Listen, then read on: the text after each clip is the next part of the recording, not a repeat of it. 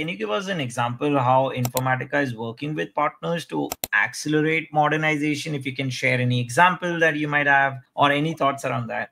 We have 9 GSIs globally, and all of them are in our modernization program. That's huge. They're incredible.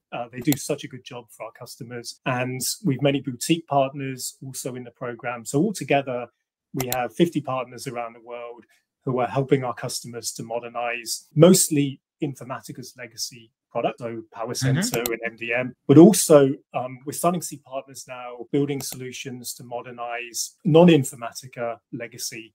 So again, people we would have competed with a decade ago, 2 decades ago, and these old systems are running. And one I'll call out in particular, the first partner of ours to build an accelerator, a kind of factory approach, is LTIMindtree.